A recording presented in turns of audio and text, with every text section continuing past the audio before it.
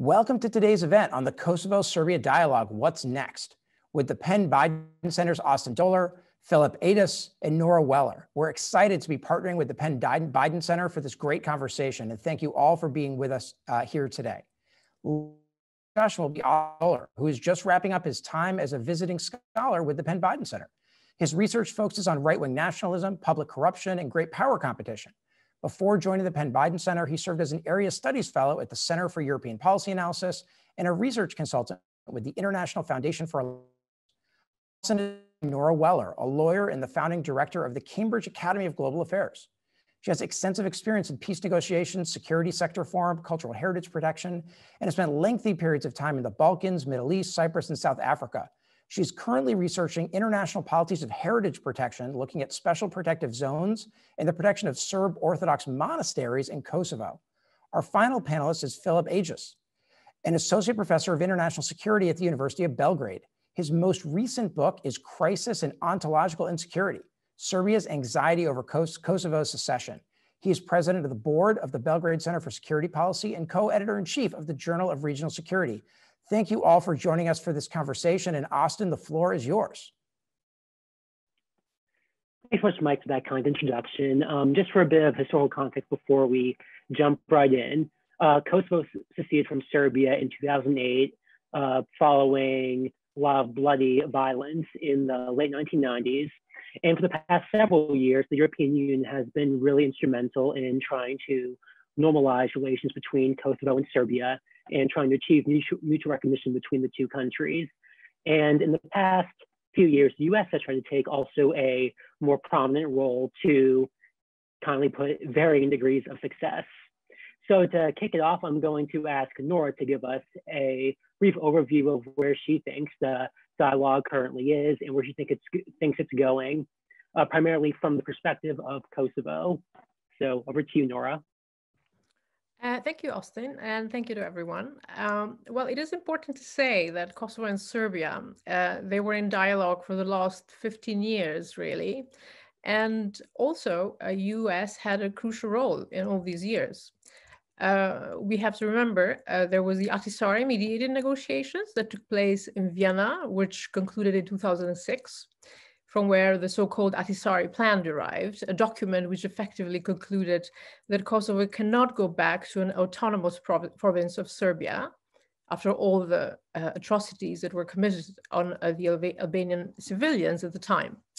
So this technically and practically led to the independence of Kosovo and the Declaration of Independence. So since then, the EU took over the mediated process between Kosovo and Serbia. And there were merely negotiations on technical issues. And these issues that were negotiated constantly were practical issues like recognition of license plates so that people could travel freely from Kosovo to Serbia, return of birth certificate and registrars, which the Serb army had taken when they left Kosovo, when NATO intervened. So it was really a matter of civilized behavior, so to speak, with one another. And this was, I think, the core failure of the European Union, because core issues, such as at first acknowledging the war crimes committed by Serbia, during 98-99, there are 6 mass grave sites around Serbia with the bodies of Albanians who were dumped after having had been transported as a means to hide the traces of crime at the time. The issue of inter-ethnic cohabitation and reconciliation were not negotiated, and the killed Serb civilians after the war. So none of these issues were put on the table. And I do understand that at the time, the EU really wanted to put the two parties together. And obviously, they thought the technical issues of some sort would make that happen easier. And then that would lead to maybe other core issues. So in reality, the EU-led negotiations were not successful. They were, I would say, a monumental failure, considering the amount of time and finances that they've put in it. It was sometimes mostly a PR for whomever led the negotiations. So in addition, the EU really did not have a traditional role of a mediator that tries to balance the act between the two parties around the table. The EU was more of a facilitator who told both parties what they should, or more importantly, what they cannot do. And so at times, very little pressure was put on Serbia, but much more pressure was put on Kosovo. And so there was a general sense of disbalance there. If we look at what's going on now, Serbia has really no interest to conclude a deal with Kosovo because it has, in a sense, nothing to lose. It doesn't have effective control over the territory of Kosovo.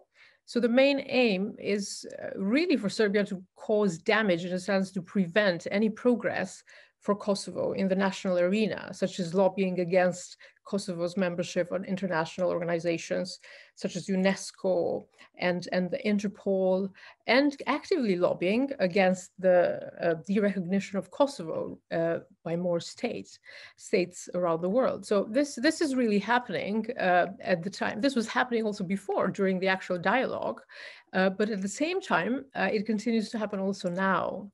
So Serbia does not really want to engage in a constructive agreement, because what that would mean is that both countries would have to equally recognize one another. And in this sense, Serbia would have to recognize Kosovo as an independent state. And of course, Serbia does not want to do that. In a way, the question is, what does Serbia want?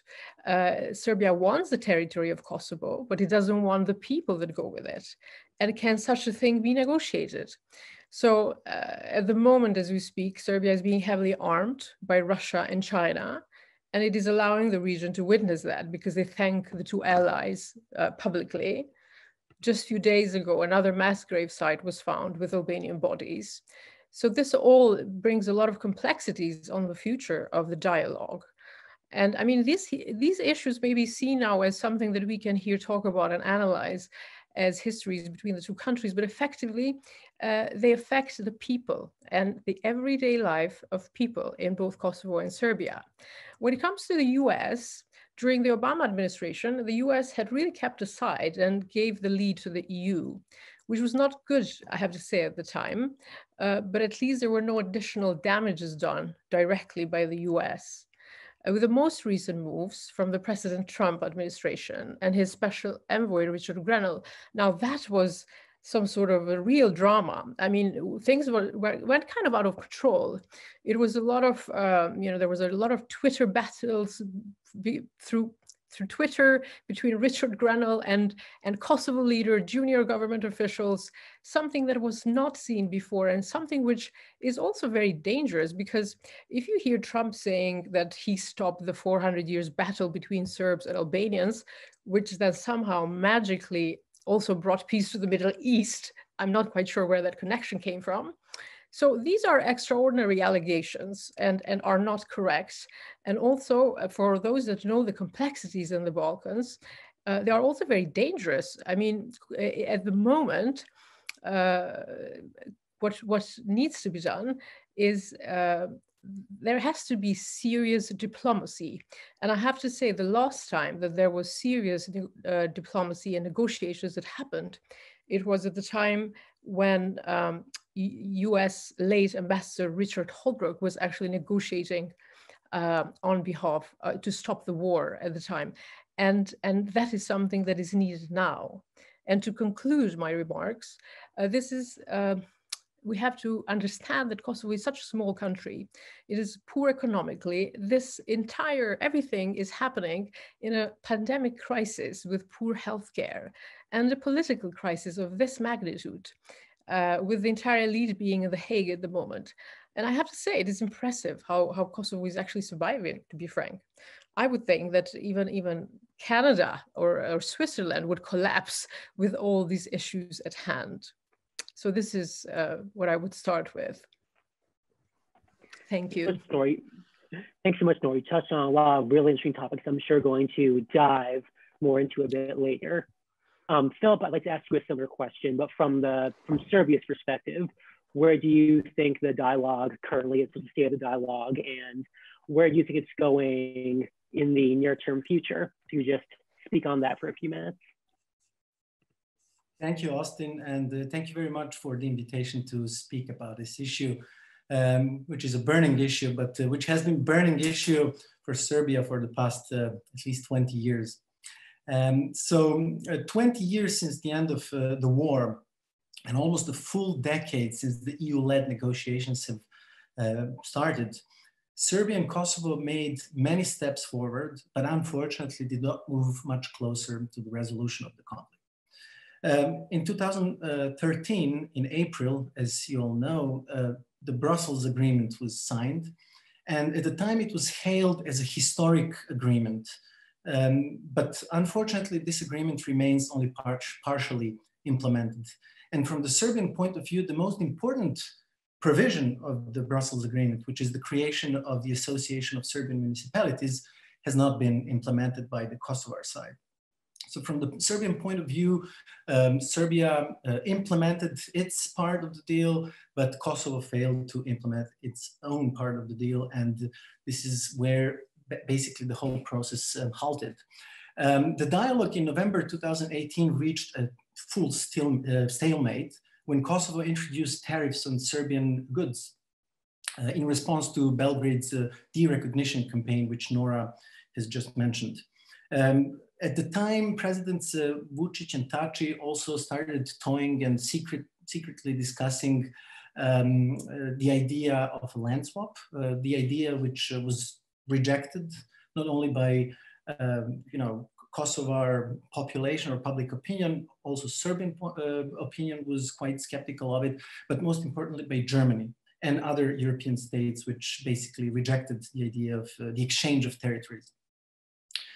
Then the US administration under the President Donald Trump did not reject the land swap idea, and according to some testimonies even accepted it at some point.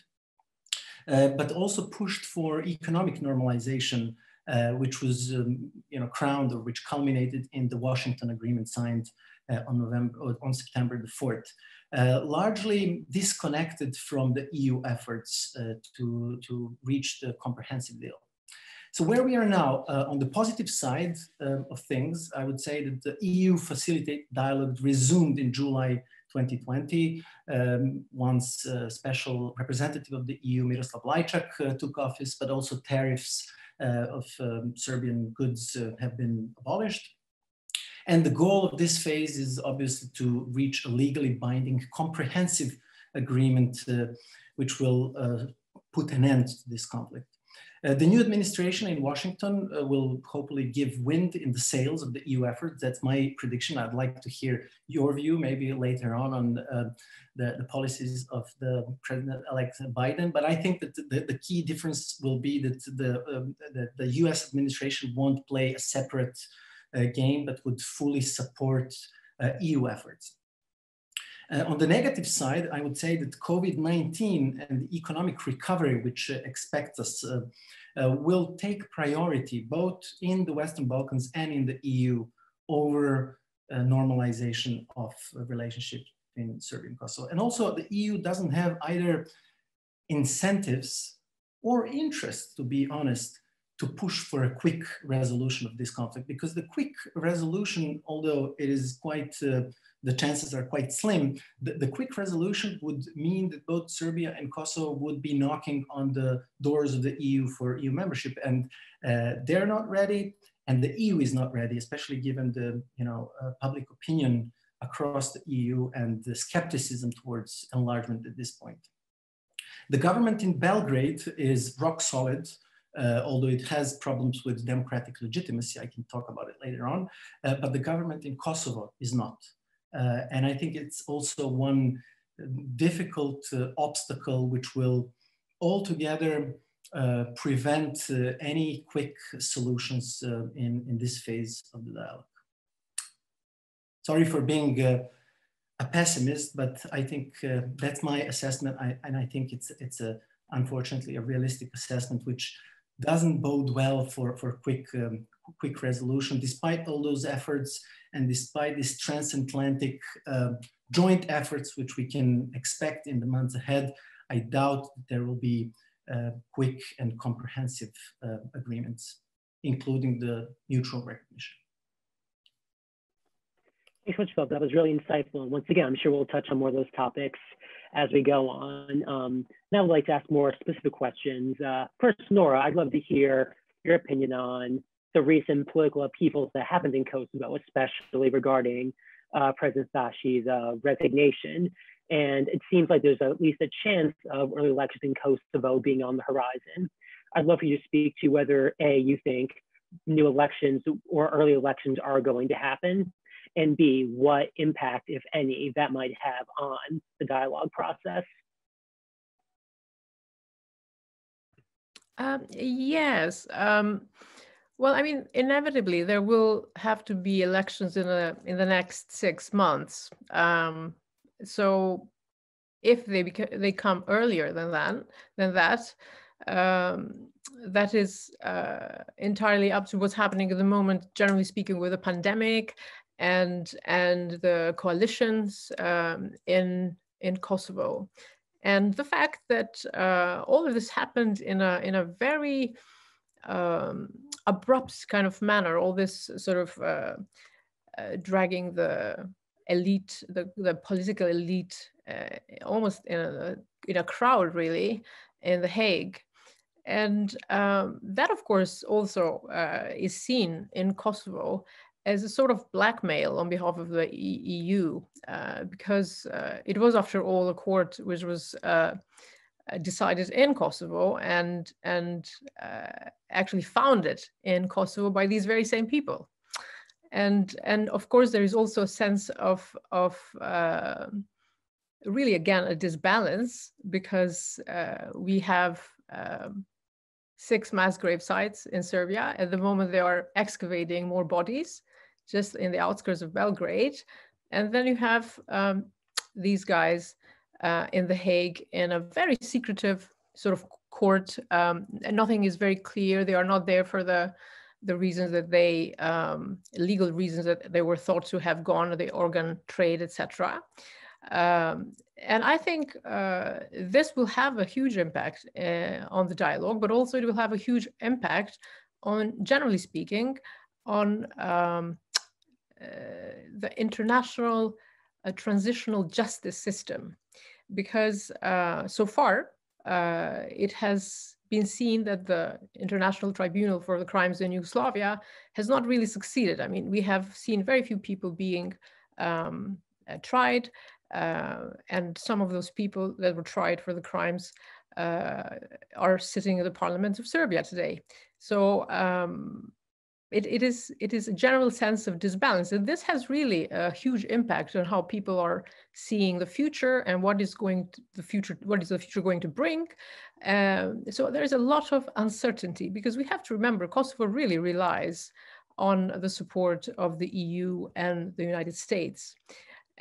So I think no matter what happens, the new elections will definitely have an impact on the dialogue. And I think these issues of transitional justice will have a lead, as opposed to, as I mentioned before, the technical issues which the negotiations at the very start started with.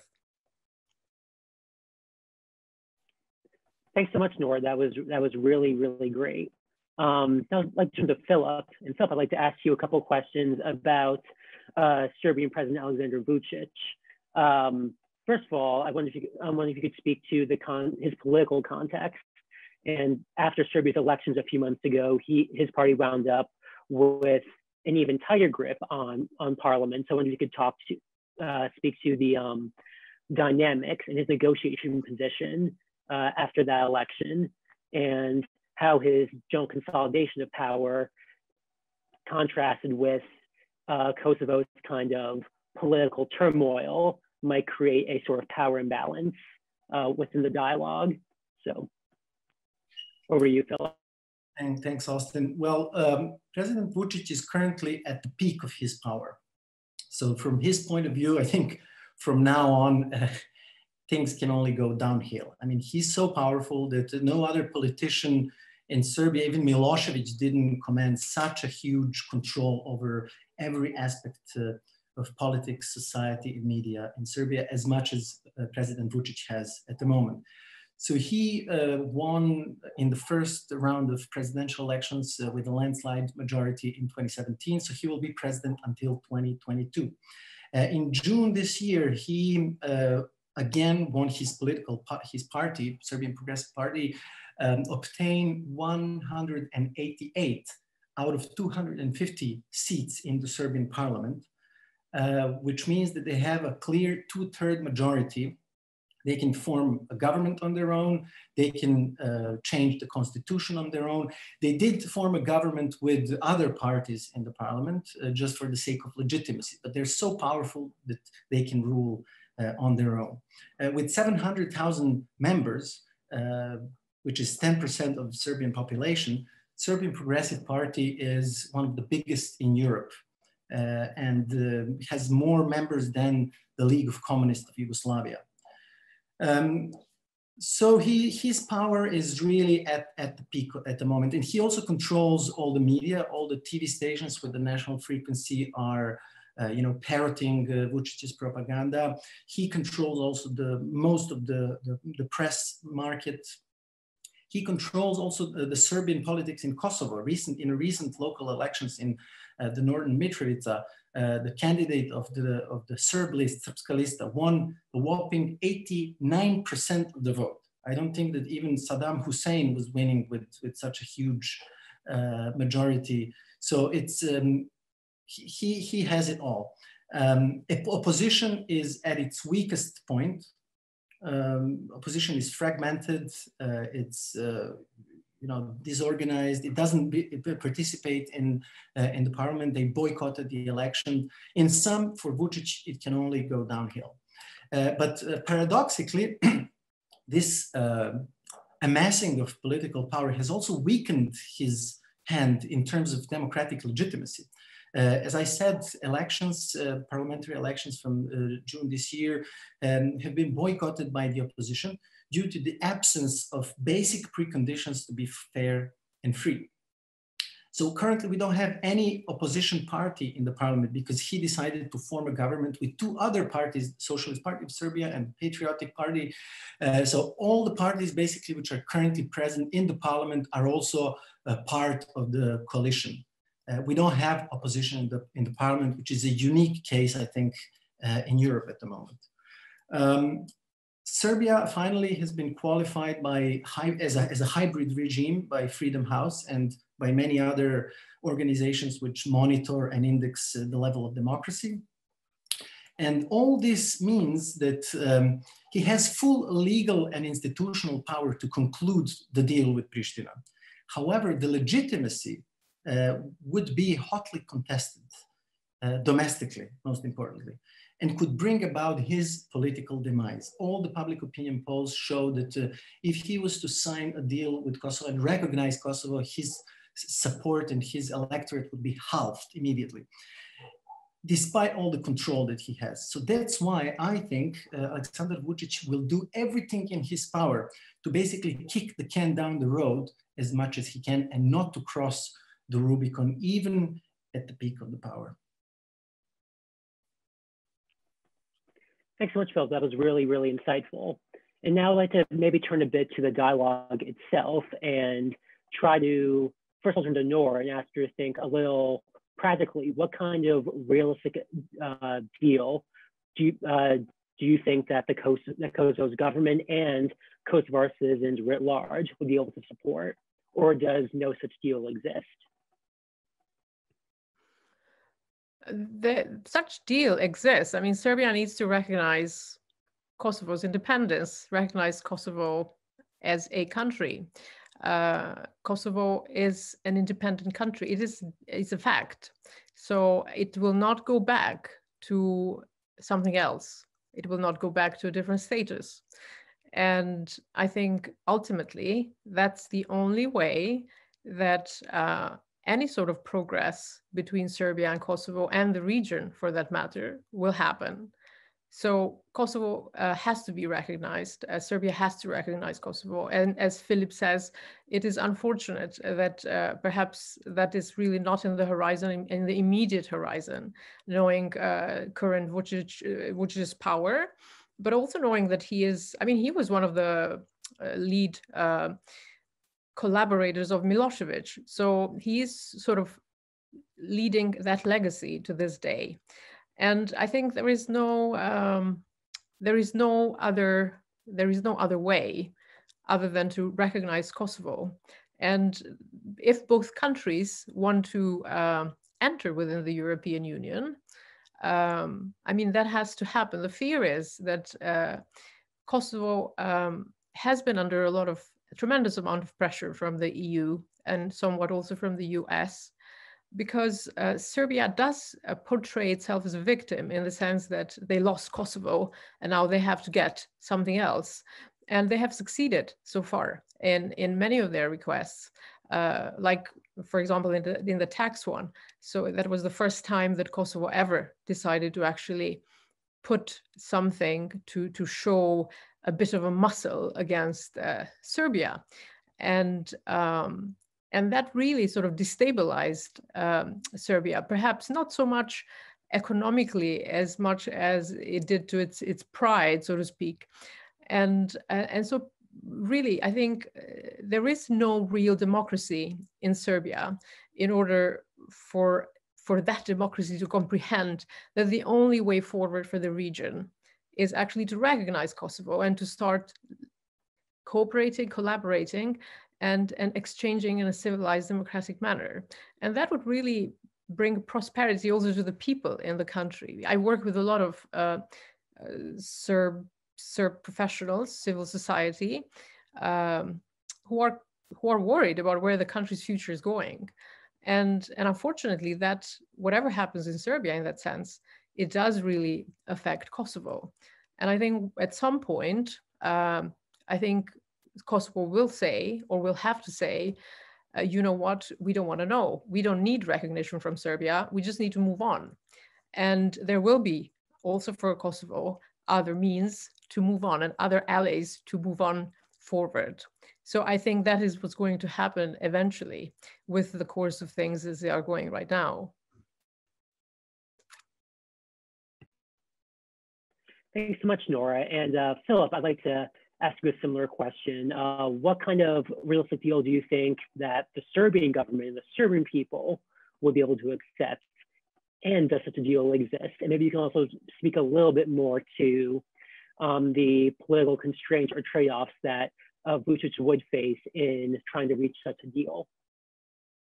Sure. Well, let me first tackle the second part of your question, related to political constraints that Vucic would face in reaching a final agreement.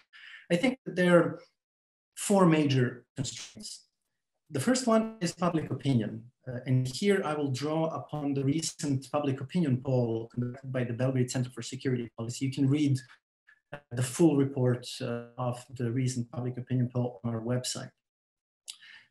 While people generally support dialogue in Serbia, around 65% of the Serbs do so, around half, basically half of them don't believe that there will ever be an agreement. So 50% of the people in Serbia doubt that this whole process will ever lead to an agreement.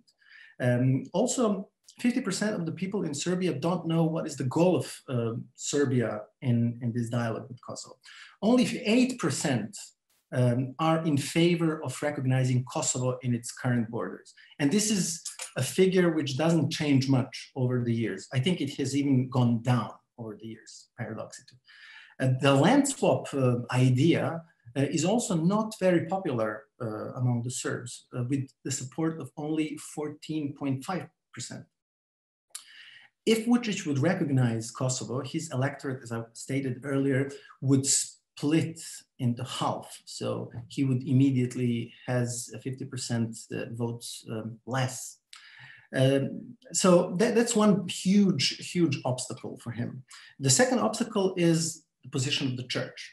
Traditionally, the Serbian Orthodox Church has been one of the main players which propel this narrative of Kosovo as the Serbia's sacred space, the Holy Land, Kosovo as Serbia's Jerusalem, over which there can be no compromises.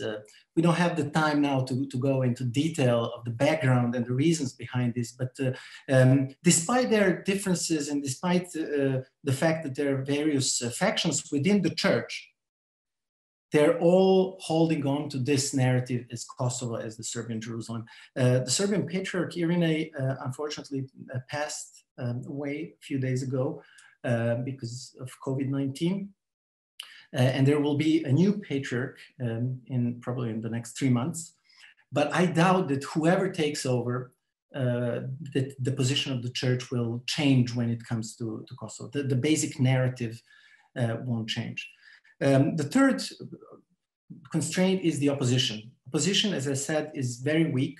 And if there is one thing which unites the opposition at the moment, it's their opposition to the recognition of Kosovo and to the land swap agreement. And finally, Russia. Russia is the fourth constraint. And while Russia officially backs Belgrade and stated on numerous occasions that they will accept whatever Belgrade and Pristina mutually agree upon, it is not in their interest to have this conflict resolved, because this would mean the removal of their biggest leverage in the Western Balkans, which is the UN Security Council veto over the future status of Kosovo. And also this resolution of the conflict would open doors of NATO and the EU for Serbia and Kosovo, something which Moscow obviously wants to stop. So what kind of realistic agreement might Vučić find acceptable? I think from his perspective and from the perspective of any politician who wants to win the election and stay in power, is to get a deal which will not look like another national defeat and humiliation. We have to remember that Aleksandar Vučić portrays himself as somebody who restored Serbian national dignity and pride after decades of humiliation and defeats. And he would have a really hard time selling to the Serbs recognition. This would be seen as a treason. So some sort of territorial concession, partition, land swap, I think would be something that he could live with and he could survive politically. And with this, I will stop. There is one more idea which used to be the dominant idea in the early 2000s and later, but at the time, I don't think that it holds water so much, is the fact that Serbia might get EU membership in return for Kosovo. That was the background theory of the EU. And for a very long time, I think many politicians in Serbia subscribed to that, at least privately, if not publicly. But this has three obstacles and three reasons why this doesn't hold water any longer. And with this, I will finish. First of all, the EU cannot offer at the moment quick membership to Kosovo and Serbia. The EU is not ready. The Serbia and Kosovo are not ready. And even once the accession treaty is signed, and there is a long way there, 27 countries need to ratify it, some of them maybe even in a referendum. So nobody can make that such an offer to Serbia. Second obstacle is that Serbia is making no progress whatsoever in negotiating its membership in the key chapters 23 and 24, judicial reforms and the rule of law. There has been no progress, and no new chapters have been opened in 2020, and this will probably remain so in the foreseeable future.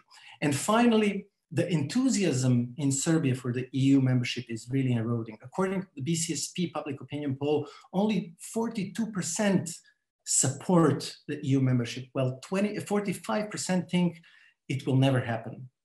Most importantly, 67% of the respondents, and we think also of the electorate and of the people in Serbia, don't support EU membership if the price is the recognition of Kosovo. Going back to the constraint of the public opinion. So I think currently there are very few realistic agreements in the cards, but some form of compromise which will be sold to the Serbian public as the deal which respected Serbian national dignity and pride is the only thing that can survive politically. Thanks so much, Filip. That was all really, really insightful. Now I'd like to move on to our Q&A session. We've gotten several great questions from the audience. I'm trying to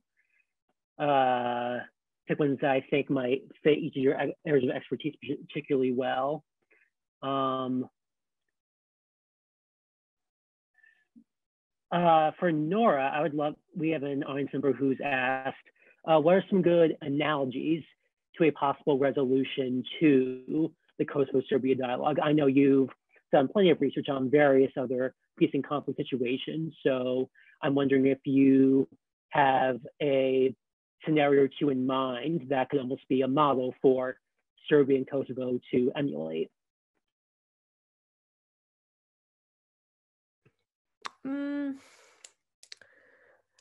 In many ways, actually, Kosovo is some sort of a sui generis case because it was an autonomous province within Serbia during the Yugoslav times.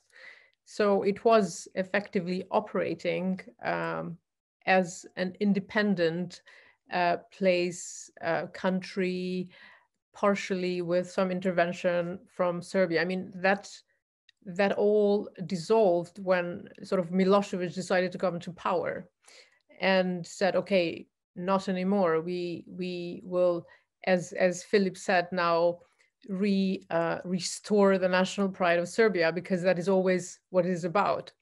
So I work quite a lot in South Africa, and I often made comparisons as to whether a Truth and Reconciliation Commission of a similar type would work for Kosovo and Serbia. And unfortunately, in order for any sort of agreement or peace resolution between Serbia and Kosovo to work, we have to. There is a certain, I would call it a certain protocol of in that process. Serbia really has to acknowledge the crimes that they have committed in 98, 99. There were nearly over 10,000 civilians killed, over 10,000 women raped systematically.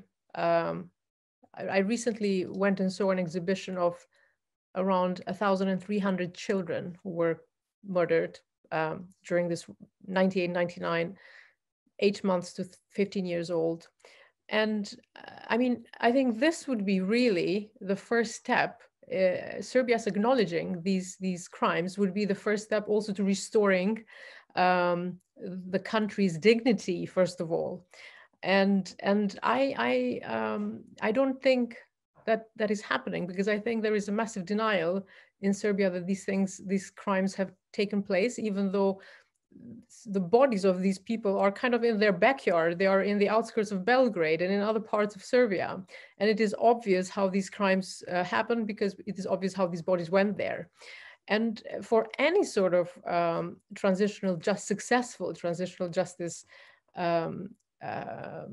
process to happen, all of these would have to be acknowledged, all of these crimes. And so I'm not sure if in fact, many times when I thought, I don't think that the Truth and Reconciliation Commission, as it happened in South Africa, would actually succeed in this case, because there was no will, and there isn't still, from the side of the perpetrators to actually face the past in that manner. I hope this answered the question.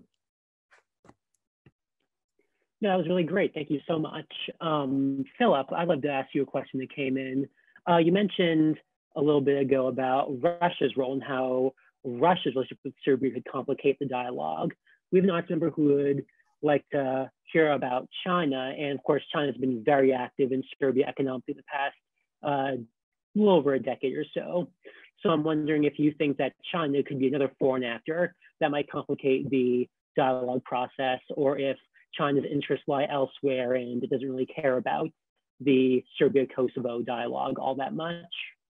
Sure. Thanks, Austin. But before I return to this question, I'd like to respond some of the things that Nora mentioned, if you allow. She's to an extent right that generally speaking, Serbian public lives in denial and doesn't want to accept the atrocities, not only in Kosovo, but also in Bosnia. But on the other hand, I must notice that in Serbia, there are many individuals and organizations which put themselves and their lives and their reputations in harm's way over the past 20 years or so to repeat endlessly and tirelessly about the war and about the Serbian atrocities in the war. There are many of them. There are many Sonja Biserkos and Nataša Kandićis. But there are very few in Kosovo, I must say, people who are also ready to take a look at the violence which has been committed against the Serbs. I'm very often extremely frustrated with the fact that even among the Kosovo liberal intelligentsia and the non-governmental sector, I don't find many people who are as brave to openly challenge the dominant narratives propelled by the KLA about Kosovo as being the only victim in this war and about the war as the heroic resistance against the onslaught of Milosevic's nationalist hordes. I will just remind you that since 1999, 100,000 people, Serbs, have been expelled or left Kosovo under pressure. And very few organizations and people in Kosovo are ready to face this and to talk about it, talk about the March violence and about the burning of churches and this destruction of property and graves.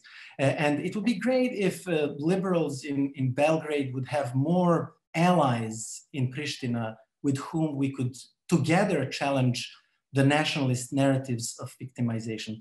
Yes, Kosovars were victims of the Serbian regime in the 1990s, but we cannot deny that Serbs have been victims of the Kosovar politics since 1999, and that they had been victims in the 1980s, which is a cycle of violence which repeats. Whoever is in power is victimizing and oppressing the other. We can go into history, we don't have the time here. So I think this narrative, the monopoly on victimhood, needs to be jointly tackled.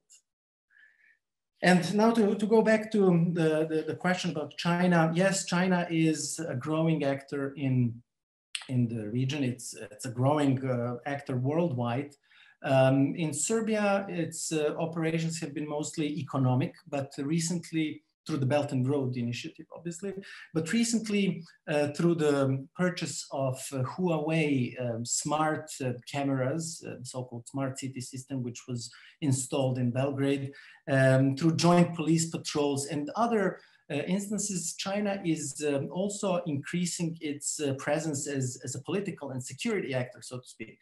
But when it comes to Kosovo, their position has not changed significantly over the years, despite their increased economic and political leverage. They're in principle against the unilateral declaration of independence of Kosovo, and they support territorial integrity of Serbia, but did not really,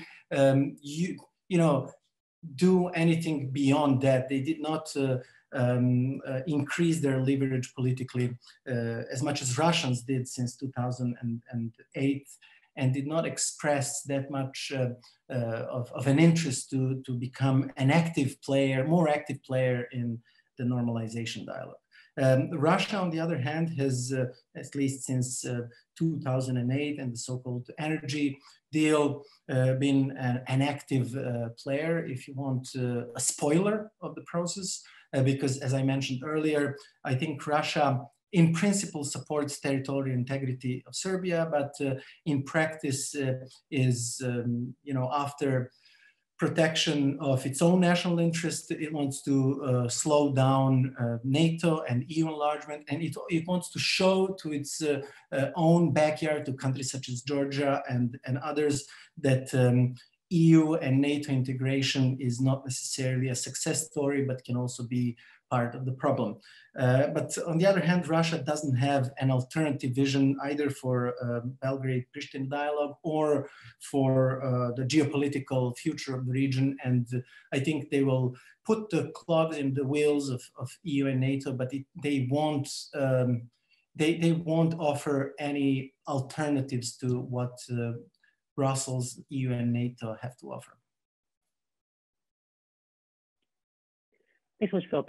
That's really interesting. And I think it is really going to be interesting to see how various foreign actors like kind of pivot themselves as this dialogue continues, how they position themselves vis-a-vis Serbia and Kosovo. Another question for Nora.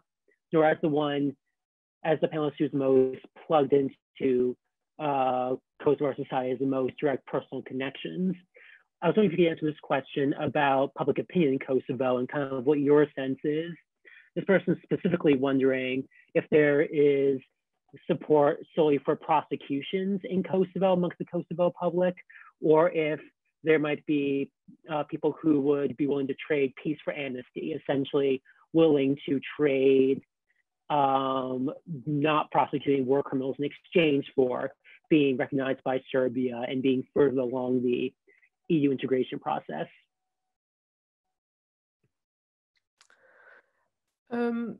Well, I mean, as I said, any sort of process would be possible, even a negotiation of amnesty, but then one has to have a partner to do that.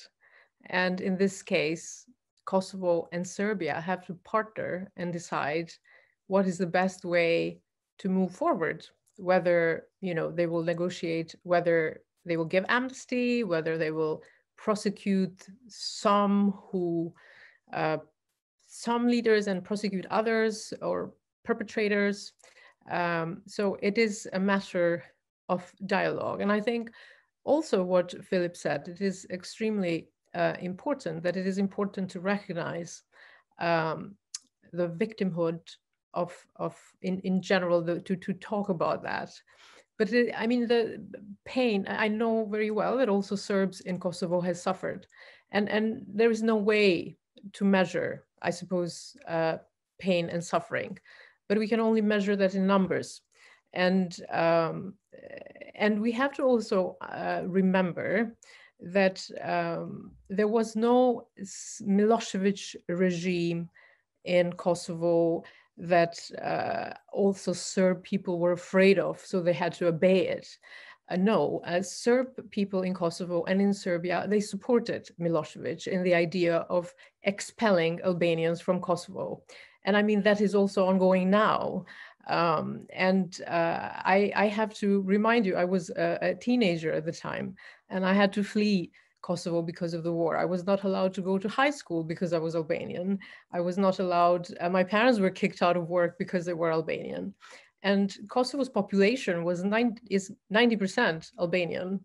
So the country functioned for some years with a small percentage of Serbs. And I work very closely, actually, with the civil society community in Belgrade in trying to balance out now for us, for the future generations, the narrative of war, and to actually work together. Because I think, just as Filip mentioned, it is important that perhaps we can't influence the higher level of political structures, but we, the young, educated people with open mind for the future, have to work together. But we have to work openly and honestly. And there is also one thing that is happening, which I work very closely at the moment in analyzing the security and protection of the Serb Orthodox Church. And I think that Serbs in Kosovo are also be kept hostage from the political structures in Serbia. And that is also unfair to them. So these are all these complexities as ever, but also that don't make life easier for any sort of reconciliation to happen and then move on forward to enter the EU. But ultimately, anything would be possible if there would be a genuine will to engage in a dialogue. And as I said in the beginning, Serbia really has no interest to do that. So not to extend more. Thanks so much, Nora. Filip, I have one more question for you from an audience member. From your perspective, do you think there's any chance that let's say there is some sort of deal between Serbia and Kosovo in which that entails mutual recognition and eventually EU membership for both countries? Could that potentially embolden other kind of would-be secessionist movements in other countries throughout the world? I'm thinking in terms of if Kosovo is successful and get recognized by Serbia, could that embolden the potential Catalonian nationalists in Spain, or the situation in Moldova with Transnistria, South Ossetia, Abkhazia, and Georgia, and so on and so forth? Do you think that's a very real concern that really, especially the West, should be worried about when working with this dialogue? Or do you think the Kosovo-Serbia normalization can be contained as kind of a one-off scenario and not set this kind of chain reaction for other secession movements throughout the world? This is for me, right, Austin? Oh, sorry, that was gonna be for Filip. Okay. I'm sure, but if you want to jump in, you're of course more than welcome to. I won't take long, so Nora, feel free to jump in. I think there is a case to be made that this is a sui generis, secession. You can always construct arguments how it's totally different from other cases. In Catalonia, there was no war comparable to the one which we had here, and it has different history, administratively, politically, so on and so forth. And yes, you could make this argument, and there are many people who do make it. But practically, secessionists in Spain or in other countries won't be convinced. They will certainly take this as another confirmation that their secessionist struggle is worth pursuing, and that here we have a case of a successful secession which ended with an agreement and with a confirmation of the host state or mother state with the secession. I mean, every precedent started as a sui generis case.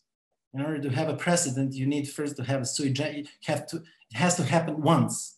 This is, I think, a real concern. Whether this would immediately, start secessionist wars, and whether it would open Pandora's box, no. But those secessionists that you mentioned, and in other parts of the world, in Africa too, would certainly be looking at what is going on here and would use this as yet another argument in favor of their struggle, as was the case basically in Ukraine. It was the case in Georgia. It's the case in Nagorno-Karabakh, and it's the case in Catalonia. These people are making those comparisons and are pointing to the Kosovo case as a sort of precedent that should be followed.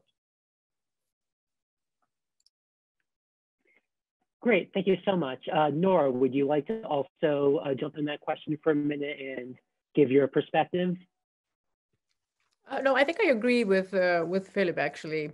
But I mean, yes, Kosovo is a great example if somebody wants to use it in case of Catalonia. But again, it is not a similar scenario, and it happened also. We cannot forget it happened. So Kosovo is like the last puzzle of the whole fall of Yugoslavia. So it is a different political and social context in that sense. Thank you so much. That was really great, and it really is interesting to think about. Just because, objectively speaking, Kosovo is an exceptionally unique case because it endured genocidal acts from Serbia, which these other cases can't claim to. Doesn't mean that they won't try. So, and I think just briefly, it would behoove us to think about how a new U.S. administration, the Biden administration, may kind of transition away from Trump administrations kind of attitude, the way that he approached the Serbia-Kosovo dialogue, whereas the Trump administration really tried to create this kind of bifurcation between economic and political matters, and the US to deal with the economics and the EU with the politics. I really don't think that's the route that President Biden is going to take. I think he's a committed transatlanticist that will be looking to work closely with the EU. But as Filip rightfully alluded to earlier, there definitely are worries that this won't be at the top priority of the Biden administration. It might kind of just be left to the EU to pick up the slack, like in years past, with which Nora, as you said earlier, hasn't always worked out for Serbia or Kosovo. So that's definitely a thing to be mindful about and keep our eye on. And with that, I'll turn over to Mike Horowitz for some closing remarks.